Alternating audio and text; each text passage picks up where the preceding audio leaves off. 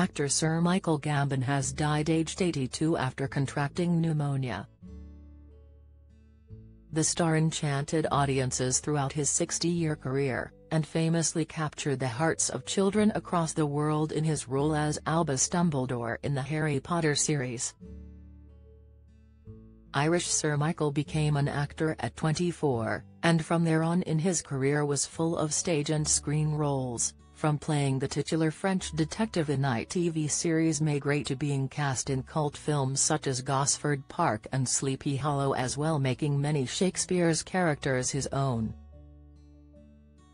But as interesting as his career is, his private life was just as colourful as any on-screen characters. Dad's Army star Sir Michael married his mathematician wife Anne in 1962, and the two were husband and wife until the end, sharing a son called Fergus. However, since 2000 Sir Michael has also been in a relationship with set designer Philippa Hart, 25 years his junior, whom he met on the set of the film Longitude, in which he starred as the 18th-century watchmaker John Harrison. The actor did not keep this new love a secret, and just a year after meeting, he was introducing Philippa, who is 2 years younger than his son Fergus, to co-stars including Maggie Smith and Charles Dance.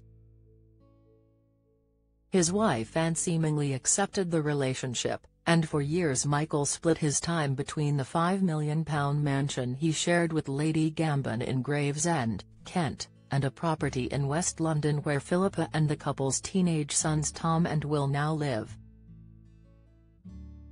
It seems that Michael, who became a father to his final child aged 68, was thrilled to be an older dad. Actress Hetty Baines, who starred opposite him in Casual Vacancy, told the Mail, "Michael was never happier than when his boys were on the set. They were so sweet and you can see he absolutely adores them. But I'm sure they run him ragged."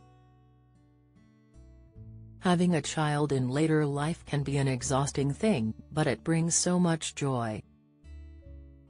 "When I was married to Ken Russell, the renowned film director, he was 65 when our son Rex was born, so it was a similar elderly parent scenario which Michael has. But Philippa is amazing. She does an awful lot of the work and she's absolutely delightful." Unlike many actors of his generation, Michael did not come from affluent beginnings. The star was born in Dublin into a working-class family who thought a life on stage was a pipe dream. He left school with no qualifications, then took up an apprenticeship as a tool maker, and by 21 was a qualified engineering technician.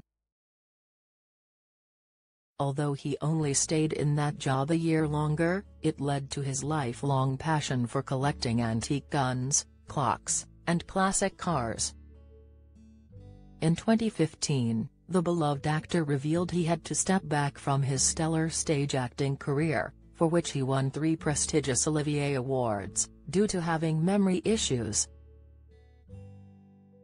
As a result of this, during his latter roles the actor had to be fed his lines through an earpiece in order to deliver them correctly. In an interview with the Sunday Times magazine, he explained, "There was a girl in the wings and I had a plug in my ear so she could read me the lines, and after about an hour I thought, this can't work.